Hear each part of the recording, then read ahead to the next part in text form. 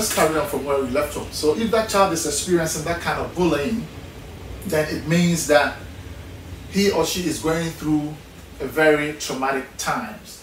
And if he or she is not able to tell a parent or to tell a teacher or to tell a friend, at least to talk to somebody, the person is going to develop some kind of anxiety disorder if help is not gotten from anywhere. So as we're saying that if the teacher is also part of the problem, then it becomes worse. That most of the times catapults the anxiety into another level, which becomes clinical. So bullying from classmates or even the teacher, they could also be stressed from the workload they are given, because workload stresses adults and at the same time stresses young kids. Because even if you go to work, even the doctors, some of them have got higher workloads, which is very stressful, and if you don't take care, it's going to have a toll on your health.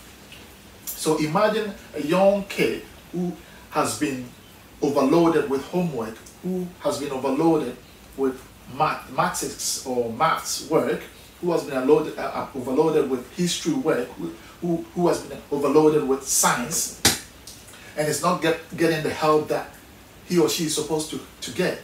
Obviously, stress and anxiety is going to kick in. And if that person hasn't got the right connection or the right contacts or the right communicators to air their concerns, to air their problems, to air their stress and anxieties, it becomes very difficult for them to carry on in life. And if that goes on without a check, if that persists, if that becomes excessive, if that becomes very stressful in a period of time, it becomes clinical. And that is when we term it as a disorder. So let's carry on. So school phobia may also be a form of social phobia, also known as social anxiety disorder, as we already touched base on the previous episodes. Social anxiety disorders, there are so many people out there that wouldn't want to go into public, or that wouldn't want to go into community to meet so many people. Claustrophobic. They don't want to hang out with a lot of people, or they don't want to go into a crowd. So school phobia can also be termed as a social anxiety. It becomes a disorder when it gets worse. That one is a fact. But most of the kids have got the school phobia, but when school reopens, they've got that, they work through that for themselves, and then it fades away. But when an individual can't overcome that stress and that anxiety, it develops into a disorder. So children with this disorder may avoid speaking in front of their classmates or meeting new people. So they shy away from communication, from even going out to play when it's break time, or even when it's lunchtime. Some of them even forced to bring their own packed lunch from home because they don't want to go in and sit there with the crowd or with the rest of the students. They have that social anxiety. They don't want to mingle. They don't want to go in and sit down with the rest of the students or with the rest of the pupils. They have that disorder. It's not a disorder, sorry. It's an anxiety. Every individual has got some kind of a level of it, some kind of a limit, which is not clinical yet, but they go through that every day in their lives. But it becomes a disorder, it becomes clinical when it's uncontrollable, when it's excessive, when it's very persistent. So typically Social phobia in children is caused by some traumatic event, such as knowing an answer when called on in class. You see where we're going.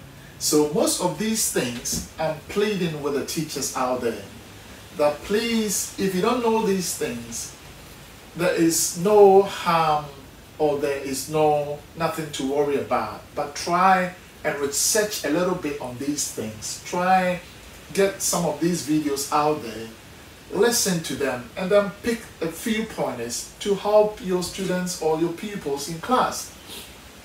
Because if you don't do that, your class pupils, some of them will later develop the anxiety disorder in their later adult lives.